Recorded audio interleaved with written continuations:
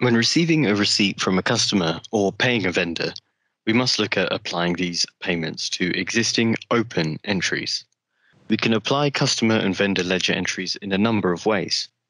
Dedicated journals like the cash receipt journal, payment journals, or payment reconciliation journals, from sales credit memo documents, and from the customer and vendor ledger entries if a sales document has been posted but not applied. In this demonstration, we'll take a look at taking a payment that has already been posted but not applied and applying it to customer ledger entries. To begin, we'll go to the cash receipt journal, and in my bank batch, which balances to my bank account, I have prepared a payment from our customer 30,000 John Haddock Insurance for the amount seen here. And instead of applying this payment, I'm just going to go to Post and Print, Post, and yes. The journal lines have been successfully posted. So now the journal line is posted, we can go to the customer and we can check their ledger entries. And we can see our payment has been registered here. And if we scroll to the right a little bit, we can see that there is a remaining amount which shows that the payment is not applied. We can also see an invoice which matches our payment here, 103003, and we still have the opportunity to apply this payment to the invoice.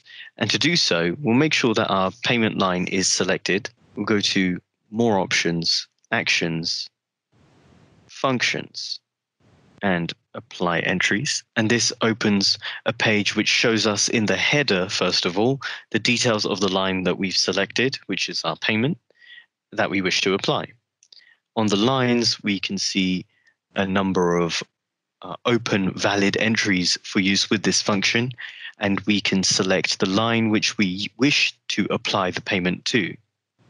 So from here, we're selecting our invoice. With this selected, we can see that much in the way we've done in previous demonstrations for the cash receipt journals, we can use a set applies to ID function to apply this payment to the invoice, which defaults in this case, the user ID of the person performing the application.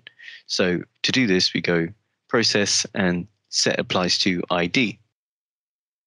So scrolling to the right, we can see that our amount to apply is for the full amount, and it's taking the full amount of our payment as well. Now, the last most important thing we need to do now that we've set up our data is actually post the application. And we do this by, once again, going to More Options, Actions, Application, and Post Application. And in doing so, we hit OK. The application is successfully posted. And this posts the application and closes the customer ledger entry that we've been dealing with.